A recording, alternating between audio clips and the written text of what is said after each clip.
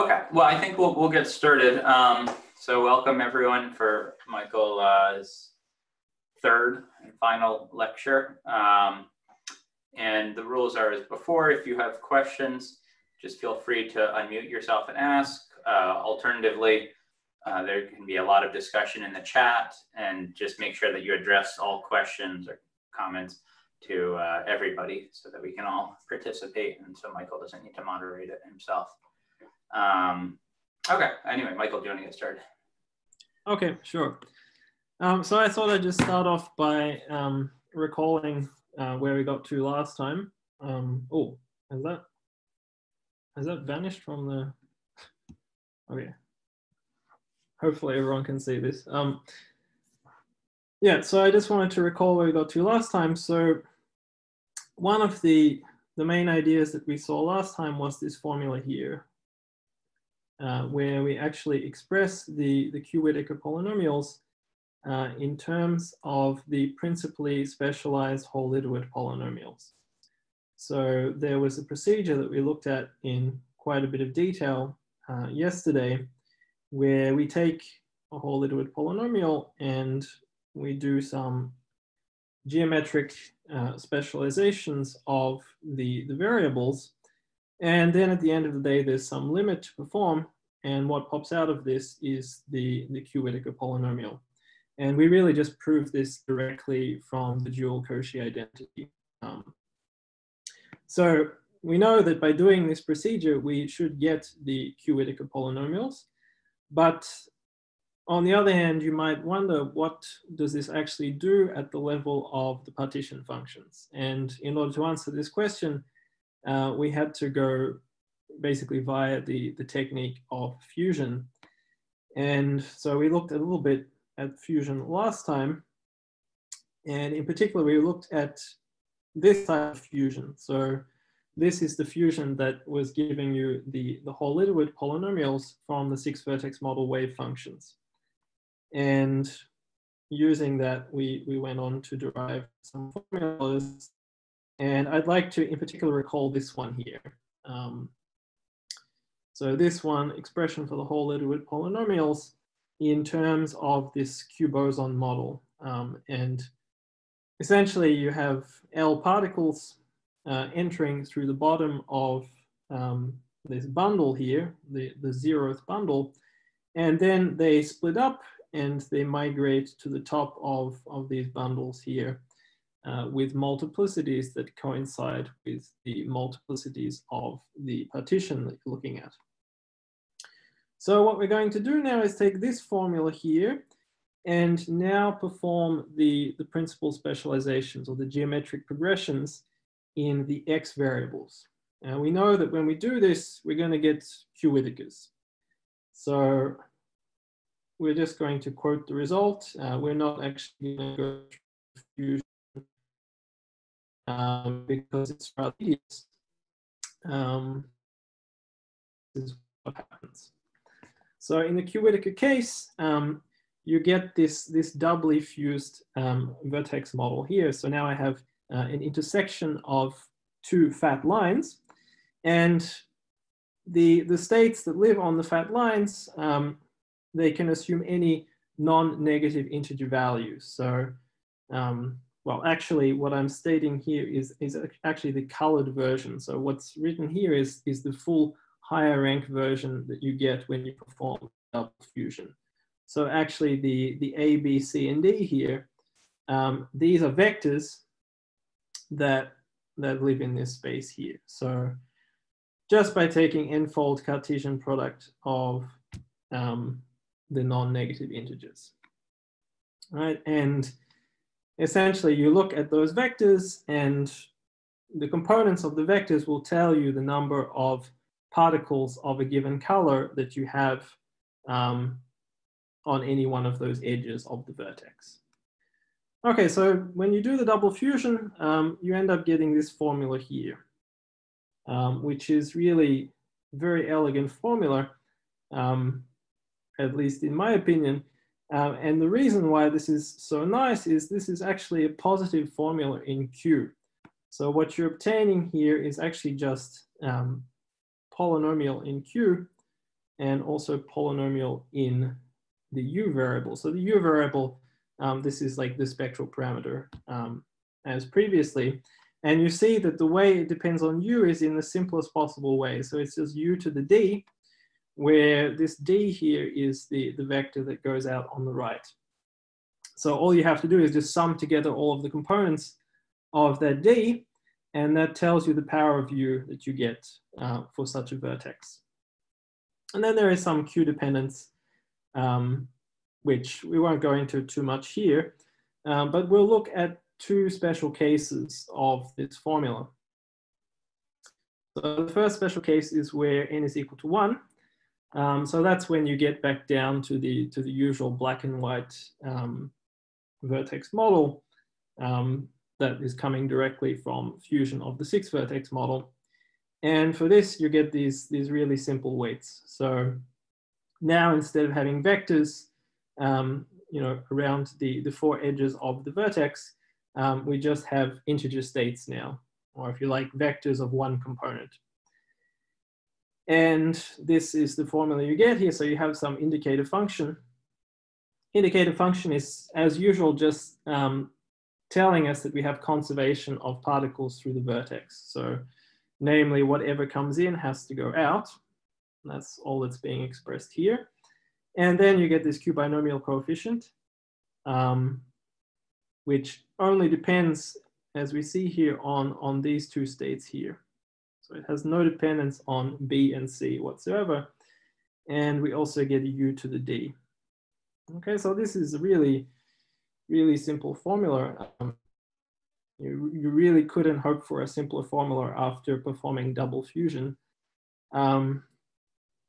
And then there's another special case which is also very nice, and that's again this rainbow case. So in the rainbow case, each of the colors appear at most once.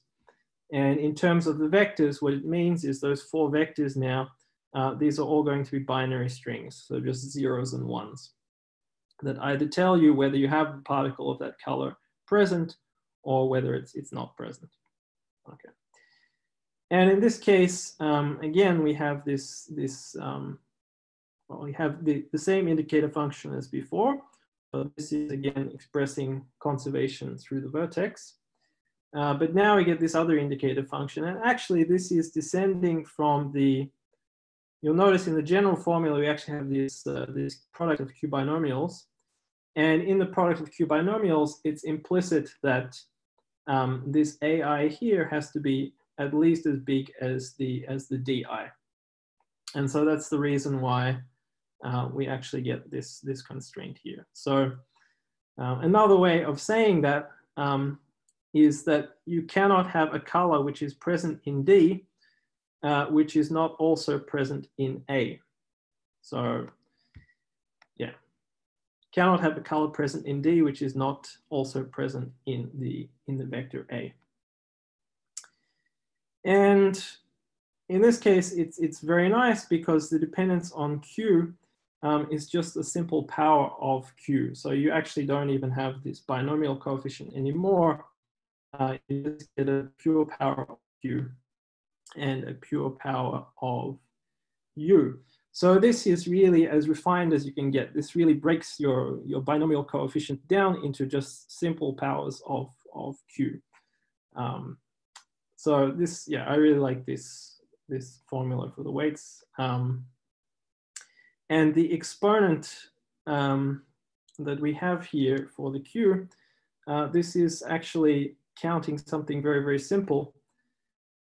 You look at a vertex, and in that vertex, for every pair of colors such that I is less than J, every time you have the color I, turning the corner as it does here, and the color J going straight up, every time this happens with I being less than J, then this will add 1 to the count of this theta here. So theta is just counting all such pairs, and that is just the very simple combinatorics that you have in this case.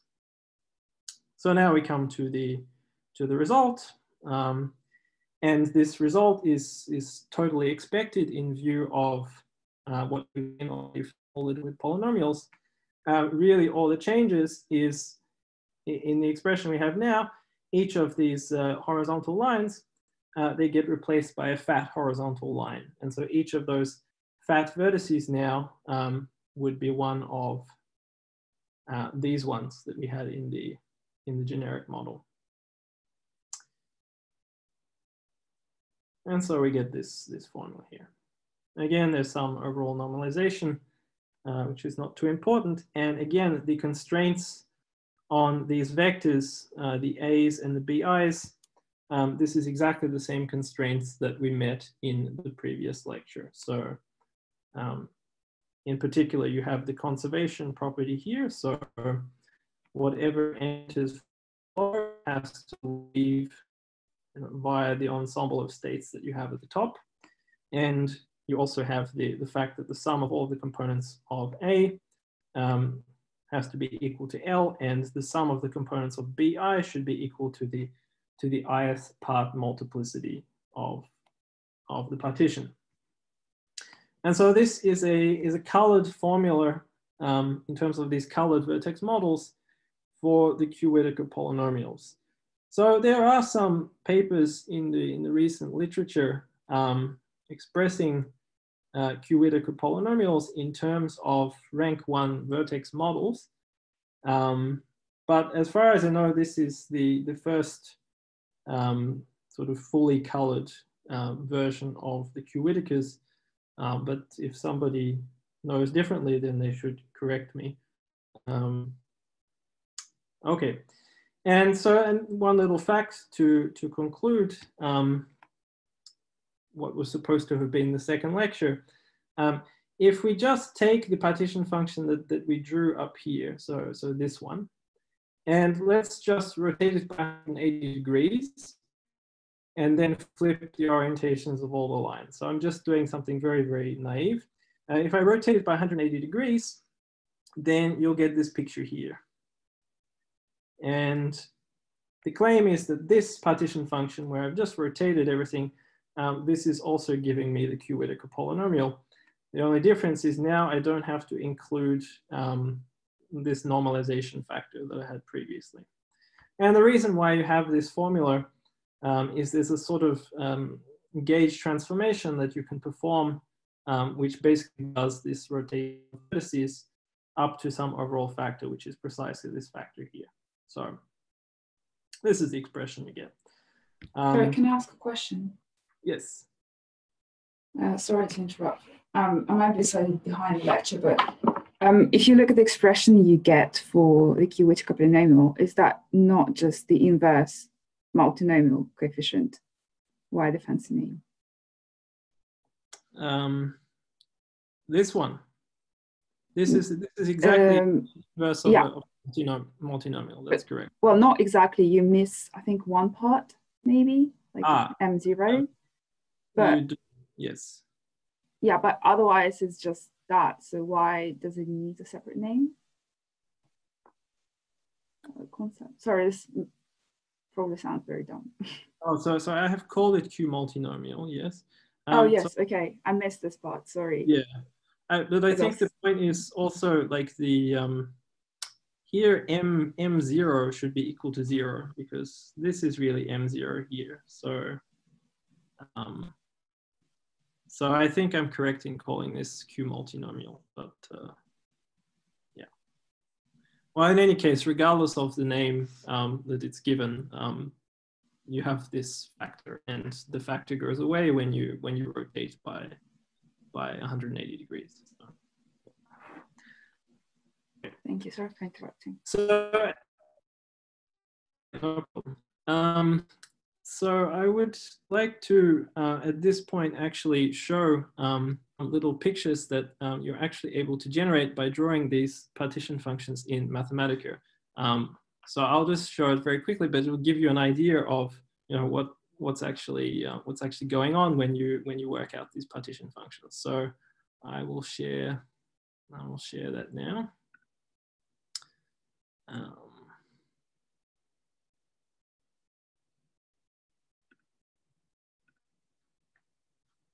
Okay. So hopefully everyone can see this. If it's not good, someone should let me know now. So these are the kind of diagrams that you get. So all right. So what's actually happening here? So this is the 180-degree rotated version of the partition function, and here I'm just chopping off there would normally be a column that lives on the right edge of these pictures, but what happens in this column is completely deterministic. So it is simply deleted from the pictures. So that column has gone away, and so this is what you get.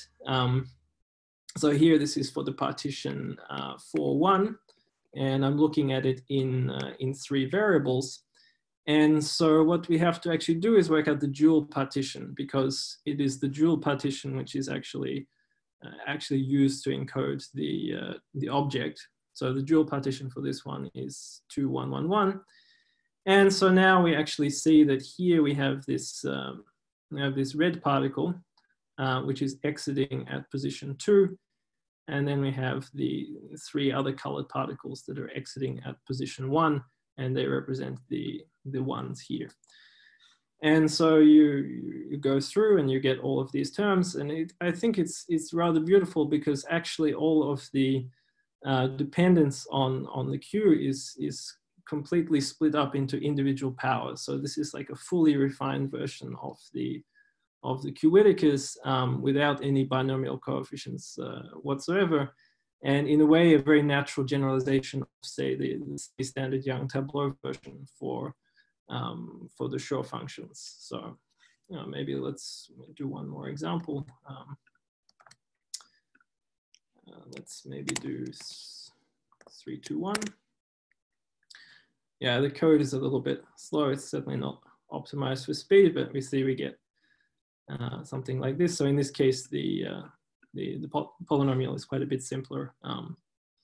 But yeah, this is just hopefully to convince you that you can actually use this formula to compute and get this nice combinatorial expression. Okay. So now I will go back to the beginning of the next lecture.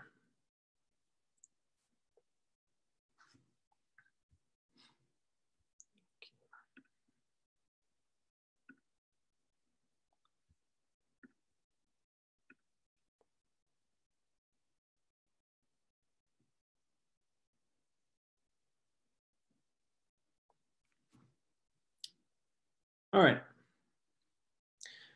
So the final lecture, I wanted to say something about some other types of partition functions that you can get using these colored vertex models. And Michael, there was one question in the chat or okay. comment, basically asking how your formulas for colored q-Whittaker functions relate to Gerasimov, Lebedev, and Oblazen's work. Okay, Alexei is responding. Okay. Okay. Okay, that's fine. All right. Yeah, don't worry, Michael. Carry on. We'll talk to Red separately. Okay. All right. Yeah. So I've actually got quite a lot to get through in this one as well. So yeah, I better keep moving.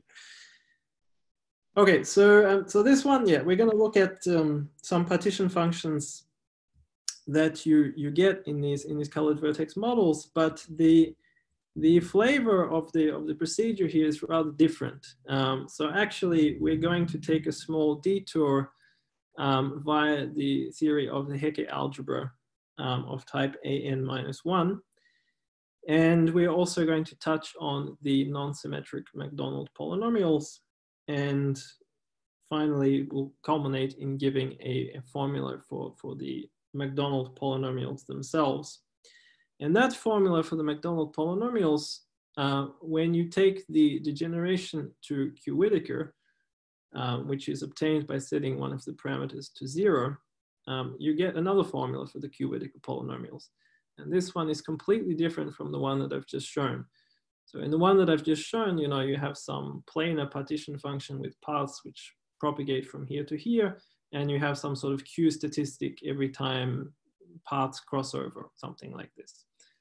The formula that we're about to see is quite different. In this case, you get powers of Q whenever you wrap around the cylinder. And so this, to my mind, looks completely different to the other one. And I think it's very interesting to try and understand the correspondence. Okay, so let's begin with this lecture. So, all right, so I've started off with some very basic stuff here. So as everyone here will know, symmetric group S sub n, this is generated by the set of simple transpositions S1 up to Sn minus 1. And they satisfy these relations here, usually known as braid relations. Yeah, so this is what you get by multiplying 3 of these transpositions together. This, when you actually represent this pictorially, you get something which looks very much like the Yang-Baxter equation, actually. And this, this relation here is just saying if you square any of your generators, of course, you get the identity. And as we've also seen, the symmetric group, well, it has a natural action on functions in the alphabet x1 up to xn. And in particular on polynomials, although you can define it on any function in n variables. And the action is just the transposition of 2 variables. Okay, so the Hecke algebra of type an-1 is a kind of, I guess, quantum deformation of this algebra. It's one way that you might think of it.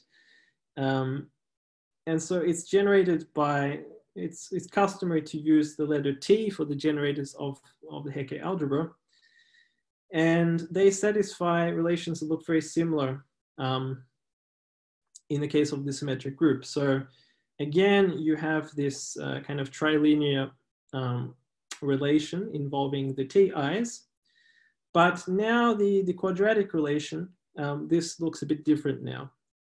So it's actually a Q deformation of the relation that we had above. So here I have introduced this Q parameter now, and that Q is precisely the same Q that we've seen all throughout the lectures. And obviously when Q tends to 1, we will get back down to just the algebra satisfied by the SIs. So this is the Hecke algebra. And this also has a natural action on functions in n variables. And this representation is referred to as polynomial representation. So what happens here is we will identify T sub I now by this operator here. So this thing is you should think of it as you multiply a function by this operator. And so what is the operator part? Well, it's given by this part here. So here I just have a 1 minus a transposition Si, where the transposition is acting in the way that is defined here. So this is going to compute for you the difference between acting by the identity and switching those 2 variables, xi and xi plus 1. And when you perform such a switch, what you will get is something from which you can divide xi and xi plus 1, which is duly done here. So this whole expression that I'm circling now, this is usually referred to as divided difference operator. But then once we have done that, actually, if you're acting on a polynomial, what you will do here is to actually lower the degree of the polynomial. And so actually to restore the degree, you then multiply by this factor up here. And so it's a very easy check, little computation, that if you actually plug in this expression for the Ti's into the algebra here, you get faithful representation of the algebra. And so for us, the important thing to note here is when these operators act on polynomials, they remain polynomials. Okay, so that's precisely in view of what I was saying here. All right, so this is polynomial representation of the Hecke algebra. All right, so then there is an extension of the Hecke algebra, which is due to Cherednik, which is known as the double affine Hecke algebra. And so what happens in the double affine Hecke algebra is you supplement your generators by this list of generators. So I have now some capital X generators, x1 up to xn, and I have the capital Y generators, y1 up to yn. And so these things, they satisfy some relations with respect to themselves and also with respect to the t's as defined up here. But I'm not going to list all of the relations. I'm just going to give what they actually look like in the polynomial representation. And so this is what they are. So the capital Xi is a very simple action. It's just multiplication by little x sub I. So that's all the capital X's are in the polynomial representation. So in particular, they will raise the degree of the thing that you're looking at by 1. On the other hand, the y's are represented by something rather more complicated. So I have here a product of these t inverses. All of these are in the polynomial representation. And then I have here a product of t's. And in the middle, we have some other operator, usually denoted by omega. And omega has the following action on functions in n variables. So you take a function in n variables, and what it does is to cycle the variables around by 1 step. And it also multiplies the final variable, or if you like, the first variable, by some other indeterminate, which we're going to denote by p. So actually, from this now, we actually get a second indeterminate. So now we have a p, and that is completely independent of the q that we have introduced so far. Okay, and I should point out that again, my notation is relatively non-standard. In the usual MacDonald literature, this q here would be represented by a t, and the p would actually be represented by a q. So hopefully this won't cause any confusion, but q was already in use, so I had to resort to p. I think p and q is kind of nicer anyway. So, all right. So we have these affine generators, the xi's and the yi's, and the remarkable thing about the Daha, double affine Hecke algebra, is if you look at the relation of the xi's with the t's, and then if you compare that with the relations that you get of the yi's with the t's, you actually get the same list of relations. It's just in one case you'll have x written, and in the other case you'll have y written. But basically, with respect to the t's, the x's and the y's behave in the same fashion. So this is really the remarkable feature of the Daha.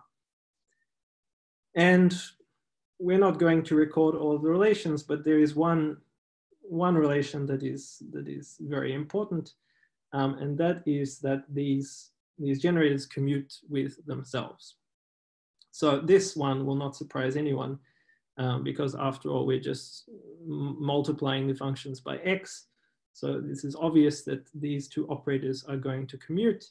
But what is not obvious is the fact that the y's actually commute amongst themselves for all I and j, which can be proved directly from the formula that we have up here. All right. So this is the Daha. Okay, so then from the Daha, one gets very naturally to the non-symmetric MacDonald polynomials. So it's very natural in mathematical physics whenever you have a set of commuting quantities to ask yourselves about the joint eigenfunctions of those operators. And so here we have some non-trivial operators, these y's, that are commuting. And so we can ask ourselves for the polynomial eigenfunctions of those operators. And so the non-symmetric McDonald polynomials are simply defined as the joint eigenfunctions of the yi operators. And they are unique up to normalization. In what follows, I'm not going to pay any attention to the issue of normalization. So all of my formulas should be taken up to normalization. Okay. So this is the eigenrelation. So the yi's acting on the e's. This gives you this simple this simple monomial in P and in Q, and then we get back the non-symmetric McDonald polynomial. And so non-symmetric McDonald polynomials, the natural indexing set that you use here is the set of compositions. So compositions are just going to be vectors of non-negative integers. And so that's in contradistinction with what you have when you have symmetric functions. Symmetric functions are typically indexed by partitions, where you actually don't care about the way that the parts are ordered canonically in decreasing fashion. But here you actually care about the order. So the indexing set for these non-symmetric objects is bigger than it would be in the symmetric case. All right. So yeah, what can we say about these exponents here? Well, this exponent is pretty simple. It's just the ith part of the composition that you're looking at. And then you have this much more complicated exponent which accompanies the q parameter. We're not going to say too much about that. But we're going to look at one simplification of that exponent that happens. Take your composition to have this weakly increasing order here. By the way, it's telling me my internet connection is unstable, so I hope the thing is audible. So in this special case here, what you find is that exponent actually simplifies, and you end up getting just this. So this, typically this exponent is kind of cumbersome to actually calculate, but in this special case, we get this simplification. All right. So we'll be using this fact a little bit later. Okay, so now two theorems related to the non-symmetric McDonald polynomials.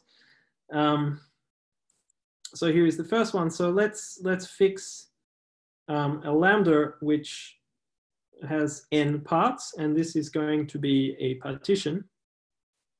And what we will do here is to define some space v lambda, which is just going to be the linear span of the e mu's, where the mu's that you include here are all of the ones such that when you take the sort of the composition, you get lambda. All right, so this is basically all mu's such that when you permute the parts, you can actually permute it to the partition that you're looking at. So let's look at this space. And so the claim is that in that space, there is a unique, again, up to normalization, symmetric polynomial. And this thing is precisely the symmetric McDonald polynomial, which we spoke about in the last lecture, but we didn't actually define explicitly. So this is one way of defining the symmetric McDonald polynomials. All right. And the second thing is kind of simple fact, actually. This space is actually closed under the action of the Hecke generators. So in other words, another way of stating this is if I take an E mu corresponding to some composition and I start acting on it with these Hecke generators, I will never get outside of the space that I'm looking at here. So I'll always end up going to some other E nu, say, where the nu is just a permutation of the mu that I started off with. So these are the two facts that we have. Okay. And some other facts which I sort of mentioned verbally last time, but didn't really say anything explicitly about. And so that is that the whole Littlewood polynomials, we can get to them by taking this limit here. So we take the limit where p goes to 0, and in that case, only one parameter survives, which is the q, and you get back to whole Littlewood. And the q-Whittaker polynomials, these we recover by sending the other variable to 0. So we will have to send q to 0, and then in order to be notationally consistent, then we have to switch up p to a q. So then I've done this here. And this will give you the q-Whittakers. All right. So basically out of the McDonald's, we should be able to recover both of those families that we've so far been interested in. Okay. So, so maybe someone who's been monitoring the chat, could someone tell me if there are any sort of questions at this stage, or? I think Alexei has been responding pretty good. I think it's all fine. You can carry on. Okay, thanks. All right. So, all right. So now I would like to show some of the steps of how we can actually get a partition function representation of the McDonald polynomials. So I'm not going to go through all of the details, but sort of the more tractable parts of the argument we'll go through. So let's recall this definition that we had in lecture 1. So this was this partition function that we denoted by the little f, and the indexing data here was these k's, which are the coordinates of the particles at the top. And there were two other things here, which were these vectors or compositions that tell us about the ensemble of colors that comes in and the ensemble of colors that leaves at the top. All right, so this was the object that we had.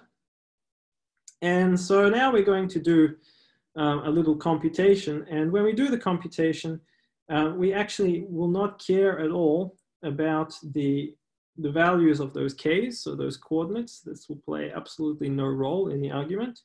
And neither will we care about the permutation of colors that we have at the top. So all of that data at the top is irrelevant in the following proposition. So we're going to prove this. So we will assume that we're looking at a composition mu, which satisfies this. So if I look at the ith part and the I+1 part, they need to satisfy this weak inequality that we have here. And so here is the claim. So if I act on that f function with this Hecke generator now, so this is the Hecke algebra generator in the polynomial representation. Now the claim is under that action, what we get back is another f, where in this f, what happens is we take the incoming composition and we permute two of the colors. In particular, we permute mu I and mu I+1. And nothing else changes. Everything else is exactly the same. And there's also a factor of q that we get from doing this. Okay, so now let's give the proof of that. All right, so the proof, to do the proof in a little bit of detail, because this is actually an argument that we saw already. So we saw this in the first lecture. We had this unzipping argument, which we used to prove the symmetry in those 6 vertex wave functions, right? Well, here we will not have symmetry anymore. And actually, I think in the first lecture, someone asked the question, what happens when you do it in the colored case? So this will now answer the question. All right. So here is the argument repeated once again. So this is our f that we start off with, and we multiply it by this empty vertex. Okay, so that's something that we saw before. We can put that vertex in for free because it's frozen with weight 1. So we can just include it. And then once we include it, we can use Yang-Baxter equation to start to move it in the direction of the arrows. And it goes through until it comes out from the left side. And this is the picture that you get at the end of the day. All right. So if we were in the 6 vertex case, at this point, we would just take that vertex there and just delete it because it would be frozen. But here it is not frozen because actually the 2 particles that we have here are of different colors. So at this point, I should have actually pointed out that what I'm looking at here, I'm actually assuming here that mu I is actually strictly greater than mu I plus 1. So in the statement of the proposition, we allowed equality between those 2 parts. All right. I'll come back to the case where you can have equality at the very end because that's rather simple. So let's assume that we have strict inequality between those 2 things. And so what we have to do now is actually take the vertex, which is jutting out from the left, and we have to expand it over the 2 possible outcomes that you can have. So yeah, in this colored situation, we can have this first vertex where the 2 colors just cross over. And we can have this one where the colors bounce off each other. And the weights that you get here are indicated underneath. All right. And notice that in those weights, it depends on the ratio of xi and xi plus 1, which is always the case when you have one of these vertices. You have to take the ratio of the two parameters. All right. So now if we take this diagram here, which is supposed to be equal to the thing that we started off with, we take that diagram and now we just expand that vertex into the sum of those 2 functions. And what we'll end up with then is some identity that relates 3 f's, 3 different f's. And this is the relation written algebraically now. So here is this is the f that we start off with. And this is the 2 f's that you get by expanding that colored vertex. Again, we just have some rational functions here which need to be carefully calculated, but they're not so important for the purposes of what we have to say here. Okay, so in this expression, you can see the first one. Here I have Si acting on mu, and that corresponds with this case. Because in this case, you can actually see the 2 colors, they switch their order. So that's the reason why you get this permutation in acting on the composition. And in the second case, we actually just get the same composition, because here you see the colors did not reverse their order. And what else to say about this? We also need to bear in mind that the 2 parameters now actually got reversed, because in this picture here, once you actually strip away this cross, the spectral parameters that live here, they will actually switch their order. So that's the reason why we have to perform the switch here and here. And then we do a little bit more manipulation. And so there's some manipulation. We have to also switch xi and xi plus 1. And we end up getting this now, which is just slightly different form from what we had above. But the point is here, everything that's written here, this is precisely what you get by acting with the Hecker generator. So just to remind you, the Hecker generator T sub I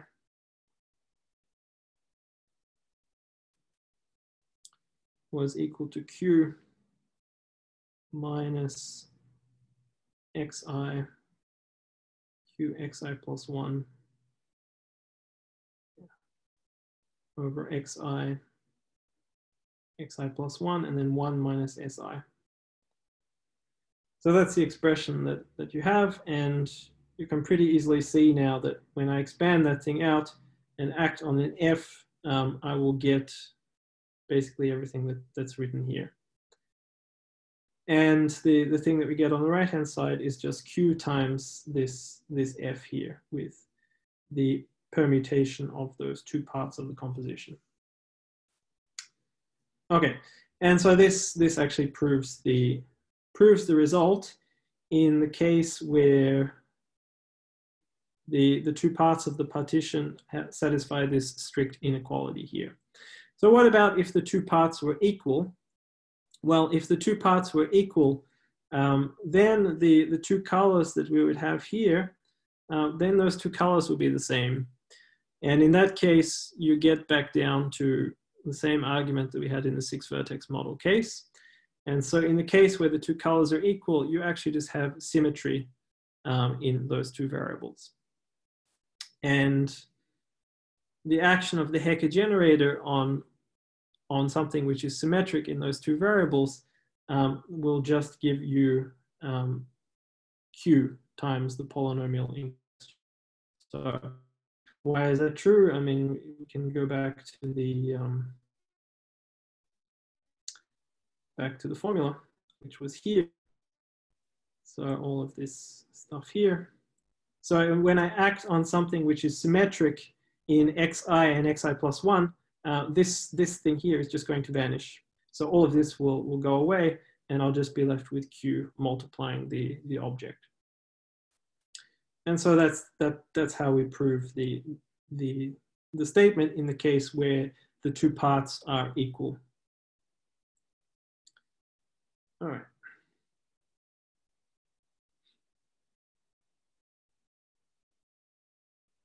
Okay, so we've accomplished some things here. So we have now these colored vertex models, and have certain partition functions that satisfy nice exchange relations under the action of the Hecker generators.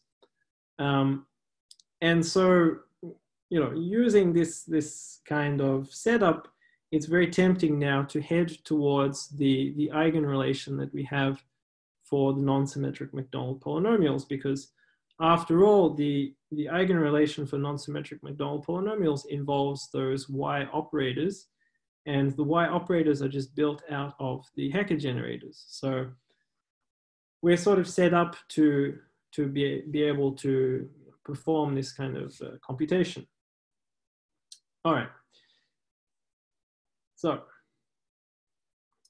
what we're going to do, so in the following, I'm just going to drop the dependence on nu and the coordinates k1 up to kn. I'm just going to eliminate this from the notation, and we'll just write now f with the superscript mu.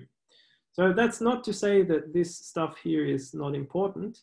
In fact, it is crucially important, as we'll see in just a second, but I just want to suppress it for the moment.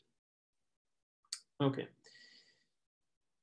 So in view of the proposition that we have just proved, we actually end up with another one now, which is the following.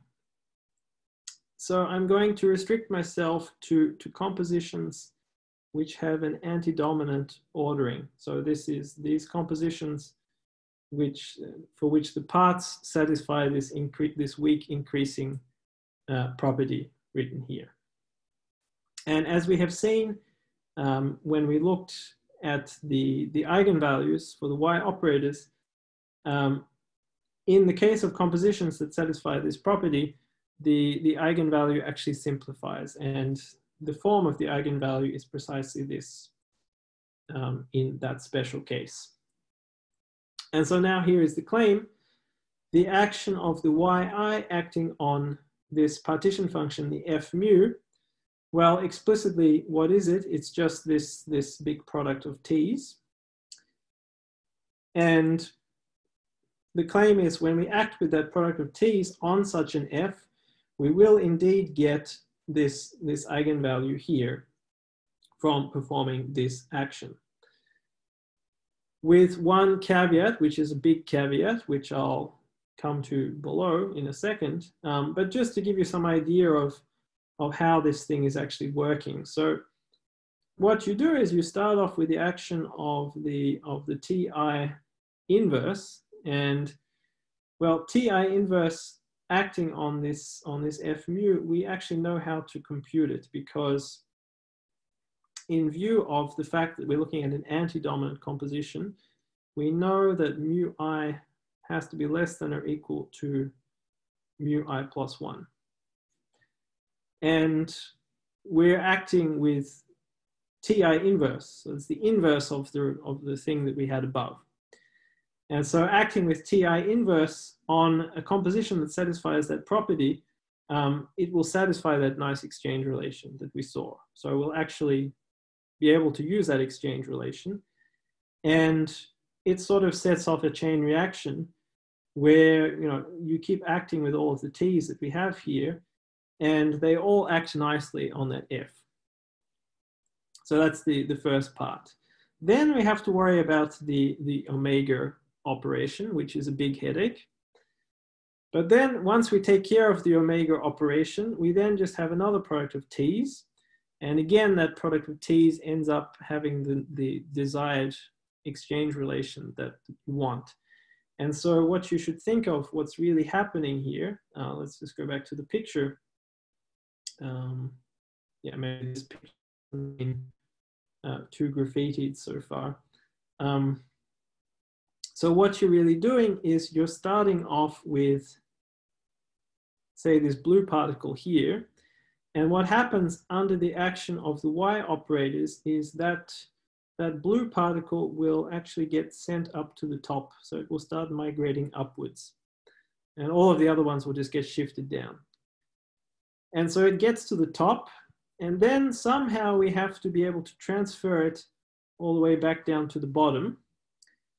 And then once it gets to the bottom, we will start acting again and bring it up to restore it to its starting position. So this is how the eigenrelation is going to work at the level of the pictures. And so really the sticking point is how can we get that blue particle, once it's at the top, how can we actually transfer it back down to the bottom again? So this is really the key point. So that brings me to the caveat. So the caveat now is that we have to have this relation.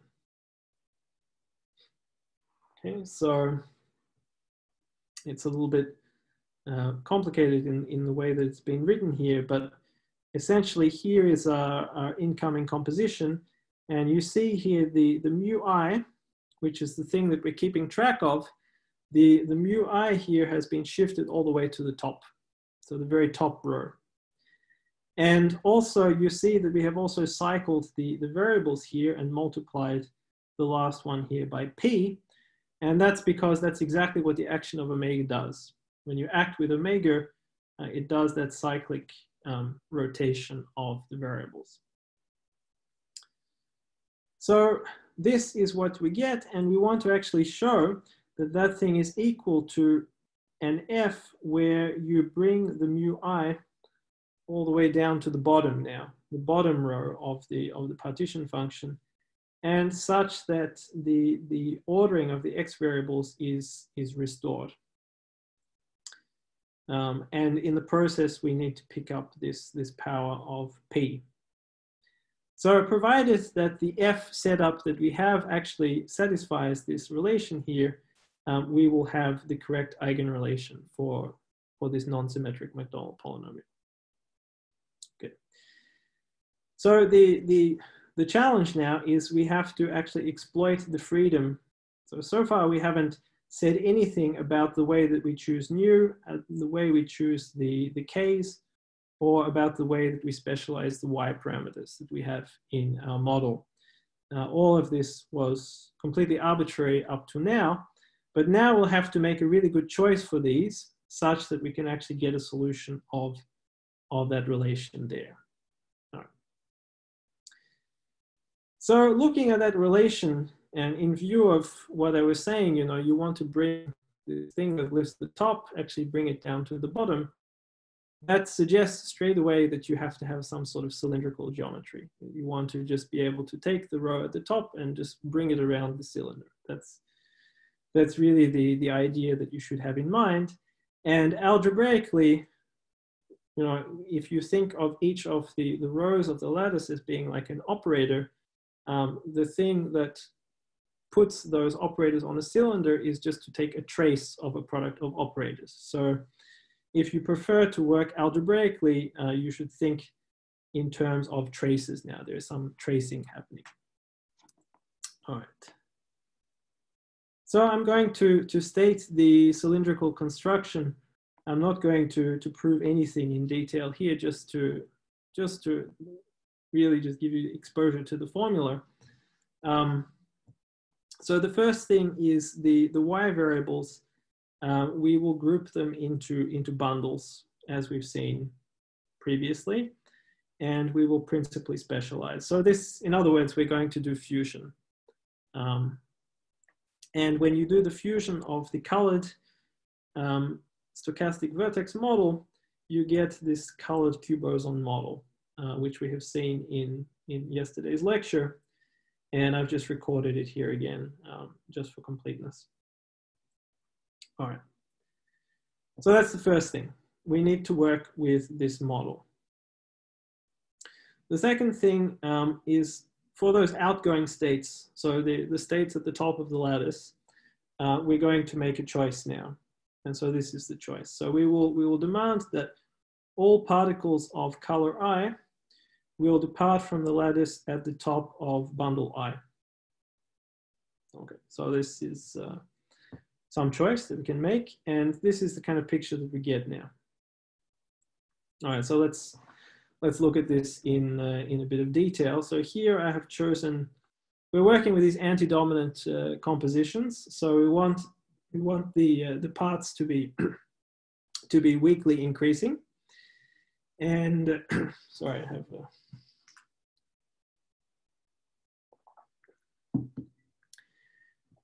All right, so we want them to be weakly increasing, and I've just taken some example here where I have 2 1s, 1 3, and 2 4s.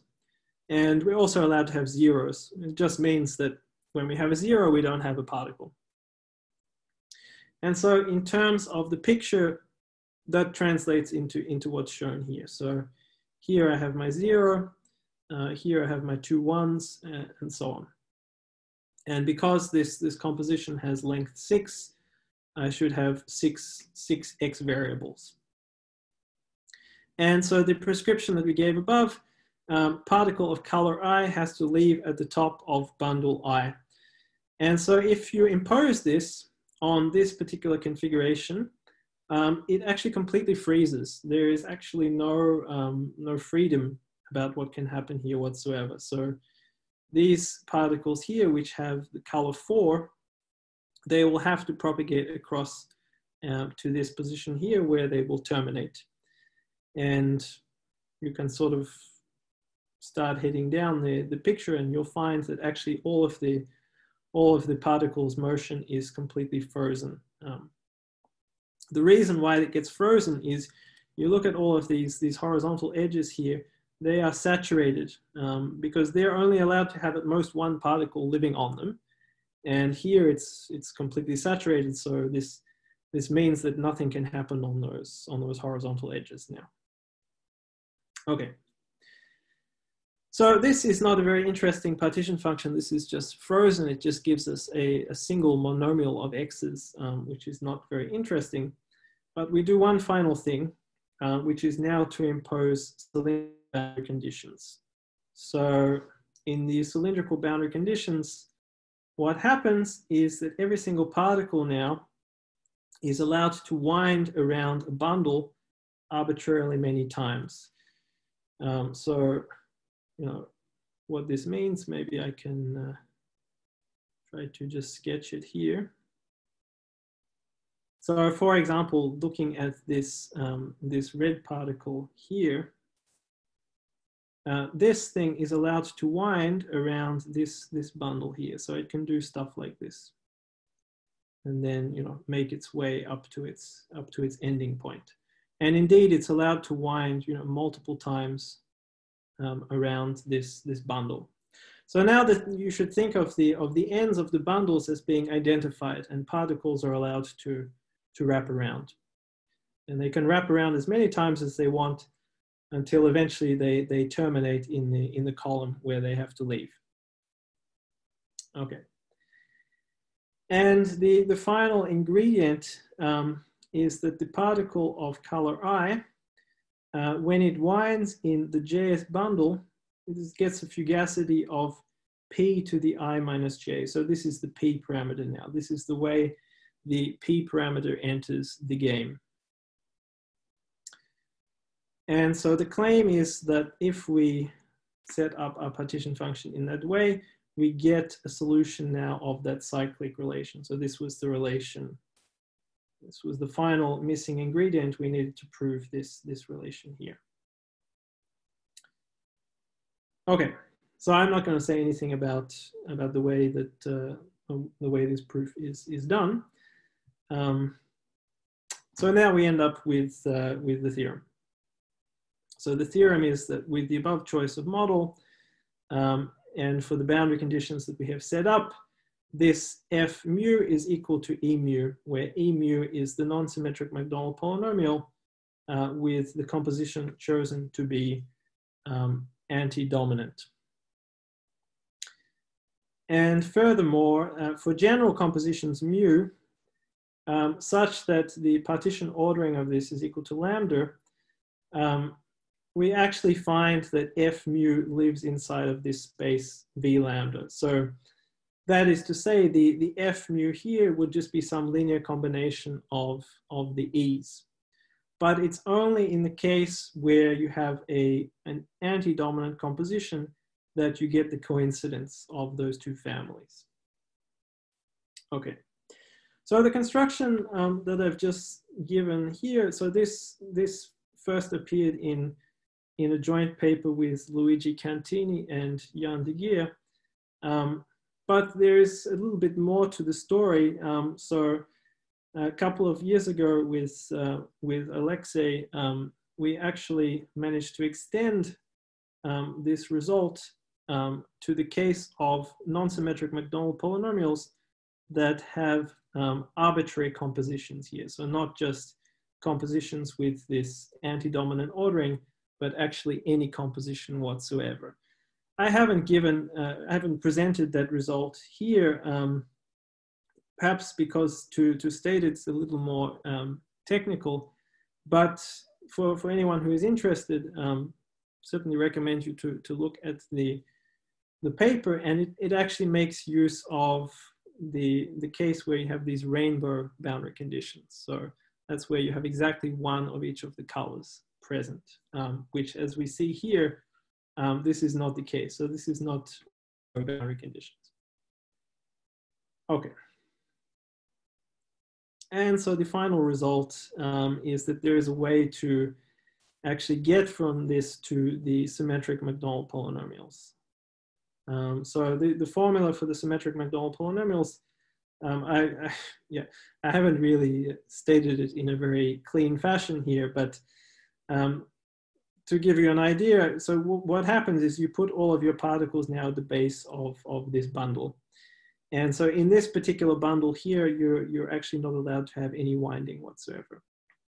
And so then the particles enter the enter the lattice, and then they're allowed to do the windings and to get these Q fugacity, these P fugacities, and yeah, at the end of the day, you end up getting the symmetric McDonald polynomials, and so that's basically the result that I wanted to at least give some exposure to. Obviously, trying to present all of the details in these talks is something that's a bit difficult to do. But I wanted to conclude by showing you now what the pictures look like in the cylindrical case. So I will return again to the Mathematica notebook.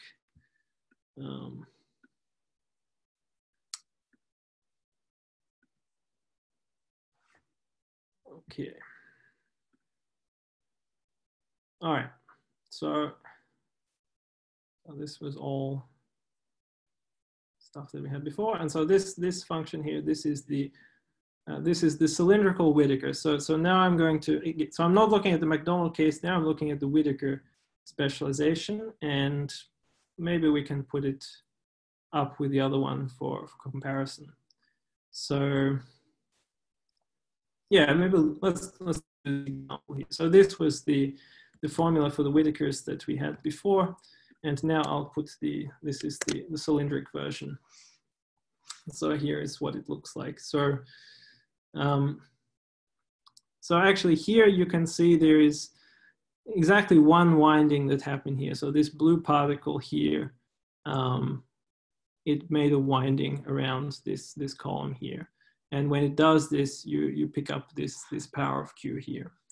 Maybe this is not the most interesting example if we do another one. Is it the case that you can wind arbitrarily many times here? Yes, so in the reduction to q-Whittaker, you cannot wind arbitrarily many times. Okay, you wind it most once. Because of the indicator in the vertex plates? It's not because of the indicator. Yes, I sort of glossed over some details, but in the McDonald case, the arbitrarily many times that you can wind, this is really computing for a geometric series.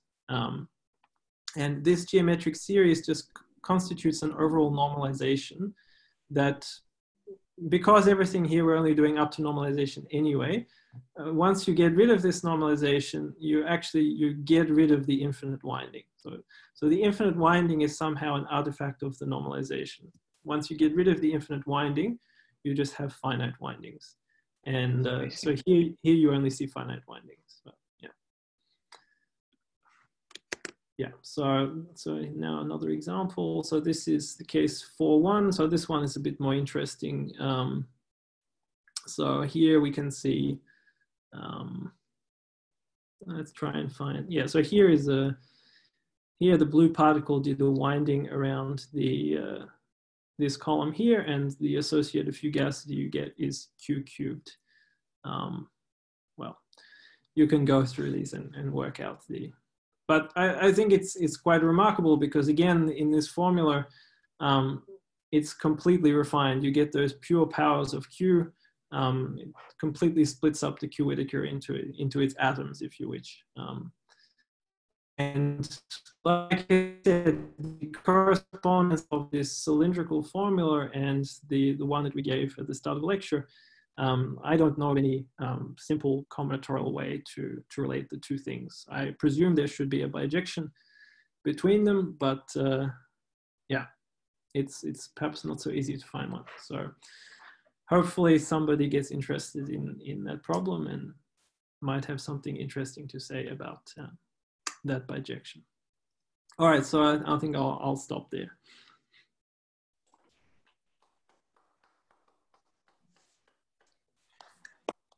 Thank you very much, Michael. Yeah, people can unmute themselves if they want to ask a question at this point, or you can also put it into the Zoom chat. Do you have a question? I have a question. Maybe someone else as well. I don't know. Maybe I'm not the first. No, go for it. You're the first to speak. You can get rid of the winding two different ways, right? One is to take Q to 0, and that's, but the other would be to take the cylinder to infinity. And well, I have in mind certain models where such things commute, but here it makes a difference, right? So does taking the cylinder to infinity make sense? Otherwise, looking in infinitely many variables. Oh, you want to take infinitely many x variables, yes? It's also natural from the point of view of symmetric functions, right? It's sort of the way the ring is defined in the first place. Right. Yeah, I'm not sure if that's. I haven't thought too much about computing that particular limit of this object.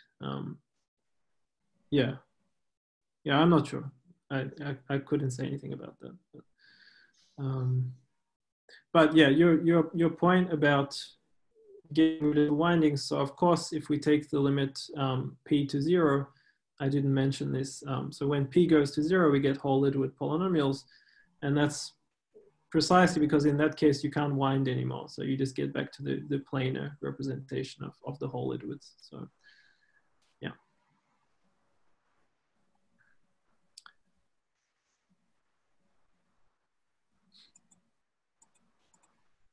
Other questions?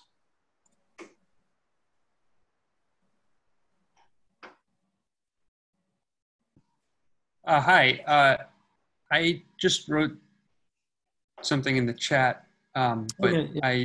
I was just wondering. So I mean, I obviously like the point of this is that you're sort of seeing each term is giving you an individual monomial. But I'm wondering if you can kind of like go backwards and group a bunch of these diagrams into like the terms that would be associated to the q binomials of it associated to a tableau. Okay, yes. So in the first representation of the q-Whittakers that I gave, so the planar version, if you take the rank 1 version of that, so where all of the particles have the same color, right? In that case, you will get the q binomials, and you will get just the honest relation with the Tableau version. So, so this is yeah, this is true. Yeah. However, in the second representation, I don't know of any way to group them up. So, yeah.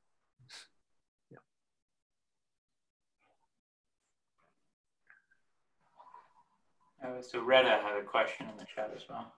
Okay, so in the cylindrical case, the sum is still 1 6-vertex configuration leads to exactly 1 monomial. So every single configuration that you get gives you 1 monomial. That's correct. Yes.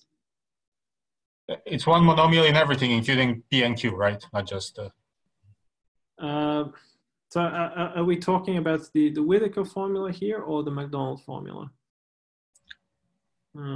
I assume we're talking about the Whittaker formula. So yes, you get every single configuration is a single monomial in X and a single power of Q. Yes.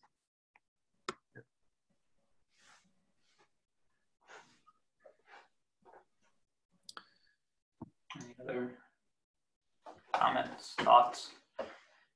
So Michael's lecture notes will be posted online. I think they haven't yet been, and Michael, I sent you an email.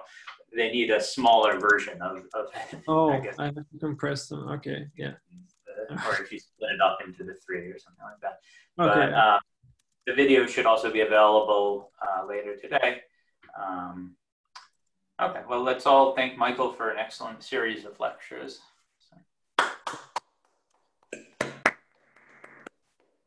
And we really appreciate you staying up so late to do this. Actually, I had a lot of fun. Yeah, it's the first time, obviously, I did the kind of online lectures, but yeah, I actually enjoyed it a lot more than I thought.